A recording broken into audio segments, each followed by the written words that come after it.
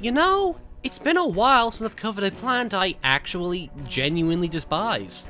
A plant that makes me upset to see it fundamentally just simply exist, and I feel the need to complain about it. Hard. So that's why we're talking about today's plant. Blover. I really hate this thing. It is a plant that has annoyed me to no end, as it's just so awful. I seriously do not think there is a worse plant than Blover, though that may be because the rest is so bad, they can't even be considered a plant, but hey, that's a story for later. I think it is the exact example of what a PvZ plant shouldn't be. In fact, Blover is so bad that I consider it an insult to me, personally. No, I am not overreacting. Blover shouldn't be in PvZ2. That's an indisputable damn fact. It was banned in PvZ1 and had no reason to return. And I am willing to back up my words here. I'm not just talking big here. I plan to show you big and jam it down your bloody throat. Blover is among the worst kinds of plant in PvZ2. And you better believe it by the time I'm done here. Yes, that's a threat. So, let's get started by covering the wide and, clearly, deep history of Blover through the ages. What it actually is, and other key information about Blover that you need to know before we get into anything else. Get your books out, this will be very important to keep in mind for the rest of this video.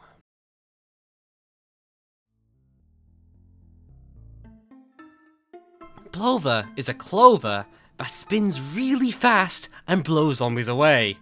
I have no clue why. Clovers don't really have any associations with wind or heavy wind from my, admittedly, brief amount of research into it. Then again, most plants don't really have an association with anything. Either way, his visual design is fairly strong, though it is literally just a three-pronged fan, most of the time. Though, don't get me wrong, this similar design hides some unique traits.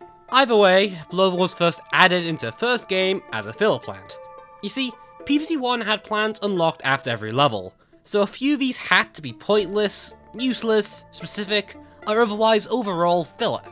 Blover was one of them, existing solely to counter two things total. Both of them being covered by other plants, but, well, role compression, I guess. Blover removes fog, a gimmick in the similarly named fog levels. A true shocker to all, I imagine. Either way, it'll blow the fog away for a while when placed, allowing the player to do whatever they want with full visibility. Pretty handy overall, though Planturn also can remove the fog in that game, acting as a more permanent solution. You can also sometimes just see through the fog, so that's a thing as well. The other thing Blover does is blow away the balloon zombies. These are zombies unkillable by most plants, and this will remove all of them instantly on screen when placed.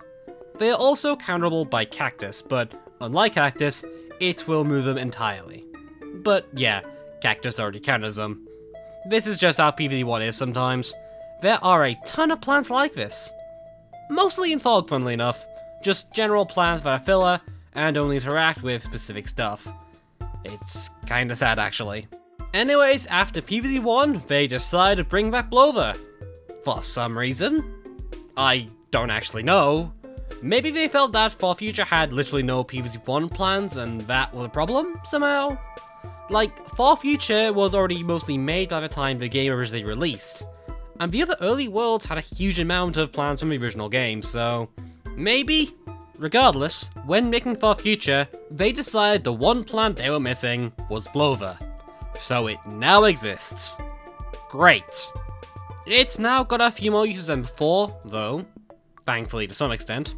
This is mostly because there are way more flying zombies, though these zombies are always hittable now, so Blover is less useful overall. Now this is where I need to separate Blover into two, Blover and Blover Prime. Now I know what you're thinking. Creeps, why are you naming them stupidly and pretending to be smart? And my answer is shut up. Anyways, Blover Prime is separate because Blover has a very huge mechanical change that now redefines the whole plant, to the point that it's just easier to separate them this way. If you know what's coming, this will make sense. They added a new mechanic to Blover, where any and all airborne zombie will be killed immediately. And by airborne, I mean in the air at all. If a zombie dares jump, you bet that Blover will be able to murder it. Violently. This includes zombies like prospectors, which will be sent off the field at high speed, and bots or imps. Genuinely, if it's in the air for any amount of time at all, it will be murdered brutally. Now, the issue? Well, this includes knockback. Any zombie that is knocked back can be instantly killed. And this, well, this is what I will call Blover Prime. Though this isn't as global as I make it out to be. Some plants are specifically coded to not allow this. This includes spring green plant food, which grants immunity to Blover for the duration. This also includes Poinsettia and Levitator, who protect zombies from Blover. These are all necessary for arena balancing, and making Levitator an actually interesting plant, though I should note that originally spring green plant food did actually work. It was removed later, again for arena. Either way, for the rest of this video, I'll be treating Blover and Blover Prime as separate plants. These plants have very different traits, and in the narrative of this video, both of them are bad in their own way. Speaking of which, we should get to talking about why I don't like Blover. I've been looking forward to this for a while, so please, let me indulge myself.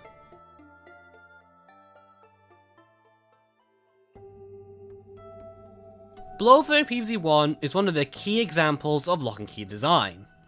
Essentially, you see the lock, in this case being a fog or balloon zombie, and use this plan to directly counter, without much more strategy being involved. I've covered this more in an earlier video, so I won't repeat myself, but I will say that in PvZ2, this was mostly removed, with most plans that once acted this way now being attached to mechanics with alternatives. Gravebuster and Blover are the big two for sure. The issue is that this doesn't really change how these plans work. There is very rarely a decision being made when you are bringing Blover into a level. If you see a decent amount of dangerous flying zombies, you bring it. If you don't bring it. Very flat. It's also far less useful now, as most flying zombies are very weak. In all honesty, the only 3 dangerous flying zombies are Bug Buckets, Balloons, and Blastronaut, and one of them won't appear outside of extra levels anyways. The other flying zombies are things like Seagull and Bug Basics, which aren't dangerous at all. Either way, using Blover is entirely strategyless. When you use Blover, you place it down, and you kill everything on screen that it can kill. There is nothing else it can do. There is no more strategy involved in using this plant. It will work. There is no chance it will fail. Positioning isn't important due to its range, and the ability will trigger almost immediately after planting. It also only costs 50 sun and has 5 seconds recharge, so neither is a real issue that could possibly make this plant more complex or interesting to use. The closest thing is that it technically has some timing involved with certain zombies, such as Prospector, Bots or Imp, and otherwise. The issue is that this doesn't really change much, because it's the same timing each time, and these are often huge windows. Blover starts blowing very quickly after placement, so it doesn't really matter much. And it only needs to blow at some point while the enemy is airborne. There is timing involved, but it's incredibly simple, especially if you are prepared for it. If the timing is stricter, then you basically need to have Blover prepared before they show up, which does make the timing harder, but come on. Now, this is broadly where I'd end this video if Blover Prime didn't exist. Blover Prime has an entirely different set of issues as these, bar 1, the simplicity of use. Blover Prime is not hard to use in any true capacity. With that in mind, let's keep it going and cover it too. Blover Prime's main issue is that what it kills is instantaneous, and, for Blover Prime, every zombie is equal. It is not harder to knock back a Buckethead as it is a half-dead imp. They are all equal, with the sole exception of the lucky few immune to knockback. Not Bully, as Bully itself is actually only immune to Primal Pea Shooter and Double Weak Knockback, but boss enemies. Yeah, I don't know why Bully can be knocked back either. It's fairly dumb, but whatever. Pain is pain. Anyways, the fact that what a zombie is doesn't matter to Blover Prime means that Blover Prime actively negates level design, as opposed to play against it. It doesn't matter if you spawn 5 buckets, 5 gargantuars, 5 imps, or whatever. Blover Prime will always act the same against it. And the main knockback options that work with it are AoE too. Think Charred or Holy Barrier, which just make this even more extreme. And the timing is really not hard to get down. Once you learn it, it will be the same no matter what. Negating level design just makes a plant that will always play the same. Very few zombies will change the status quo. It's just not a compelling design. I would honestly argue that Blover Prime makes levels less interesting as a result, as it becomes a level. It's just not very compelling. And don't get me started on level Stalia. If you didn't know, level Stalia has a unique trait it gains. At level 5, it gains a super minor upgrade, barely noticeable. What is it? Well, it can now knock back all zombies it stalls, by 1 tile. And this is a free plant which, at this point, has 18 seconds recharge. Now, you know what video you clicked on, you know why this is being brought up, and is a very real problem. If you haven't clicked, with Blover Prime, this becomes an 18 seconds cooldown, but a cherry bomb that ignores enemy stats entirely. It is exceedingly dumb, and I am shocked it is allowed and not removed like Spring Bean plant food. Anyways, there's a trait I should probably bring up. It's not super important, but I mean it makes sense to have its own section, because of how weird it is to plant. So, yeah. Did you know Dandelion has a synergy with Blover?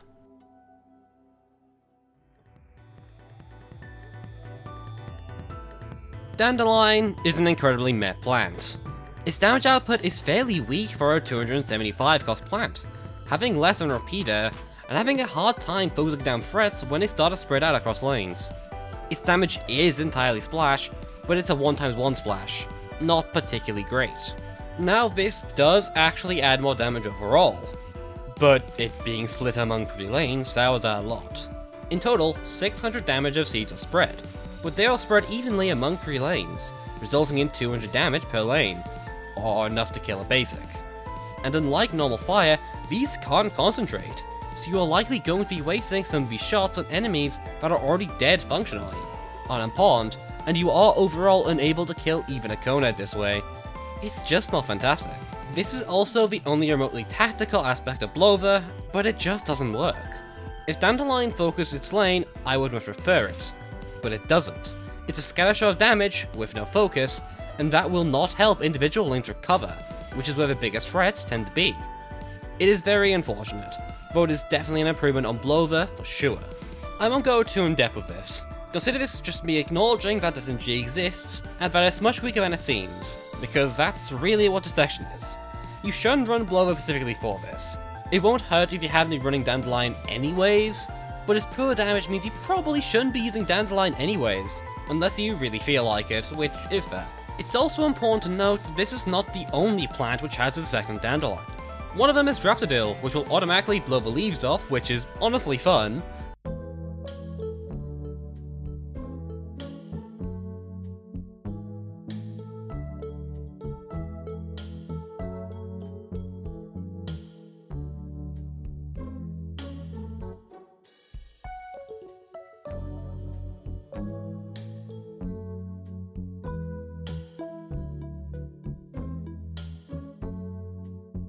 But the other is more relevant here. It's a plant that probably should have been brought up a while back. Introducing Hurrikale.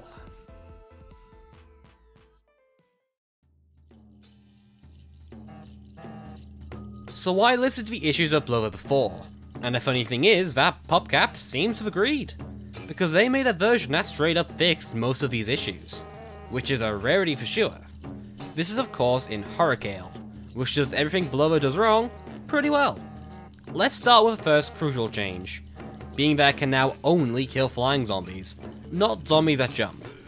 A huge nerf from Blover, sure, but this helps make Hurrikale Prime not a thing, while making logical sense that a huge blow would push some zombies back off the screen. However, this is where the second key part of Blover's design gets changed and improved on: range. Blover has full board range, while Hurrikale only has range in its lane. This is a huge change, as now a player can't just remove all flying zombies on screen.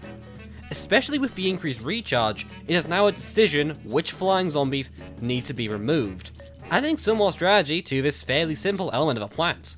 And, would you know it, this range also allows Hurrikale to actually do something beyond this, be an actual plant with an actual ability.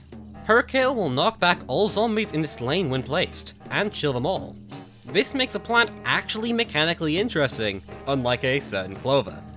It's also just a natural progression of the concept of a plant that blows real hard. Oh, and no, Blover can't blow away zombies Hurrikale knocks back. They stay grounded. The ability overall is logical, but also ensures that it can, you know, do something. Game design be damned, it'd be pretty helpful. This also ensures that it doesn't lose out on any interactions Blover had too. Here's an interesting fact. Zombies that are in the air are generally trying to move towards you. Think about it. Prospectors jump to be behind you, raptors and breakdancers push towards you, and zombies that drop in from the sky are trying to be near you. All of these are still going to be counted. Why? Because the biggest count of them doing this is ensure they are moving backwards along the way.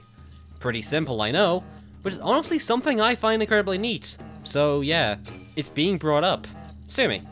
Beyond this though, Hurrikale is just straight up a really nice plant. Stalling plants are crucial to PvZ too, as they keep the game manic without becoming impossible, keeping the zombies and plants kinetic. This is why knockback is so important, as well as stalls in general.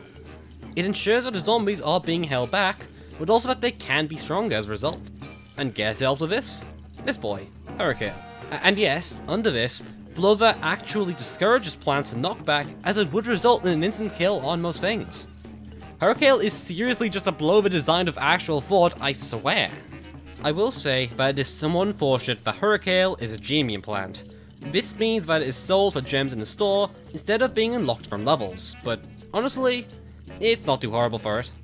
Especially considering that it could have been a premium, so very few people would have got it. Or a Seedium plant, so it's an absolute nightmare to get.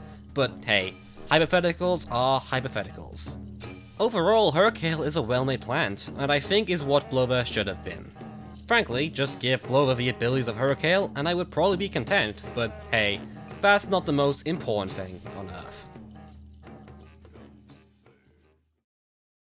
So yeah, Blover sucks. I don't like it, I think it fails to be anything of value, evidently, and I really don't like it. It's probably one of my least favorite plants PvZ has ever designed, and I'm the guy who likes Levitator, so clearly they must have mucked it up somewhere. Or, well, not all plants are designed to be wonderful. This is a thing to keep in mind with plants, but most plants aren't designed with being brilliantly amazing, awesome, or interesting plants. They aren't designed to be these ground-shaking things.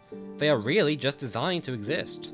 Some plants like Blover are designed to be simple, not to change your game plan, but to be an additional box in the ever-expansive seed selection. To be a reward to game, however minor or questionable it may be. There is nothing wrong with this as far as I'm concerned, so I think it's important to keep it in mind. Not all plants have to be masterpieces. But as far as being a masterpiece, Blover's trash. Really bad. It sucks, and if you like it, you are nothing more than a government plot to make people believe dumb stuff. Ha! I win! Anyways, this has been Creeps, and have a good one.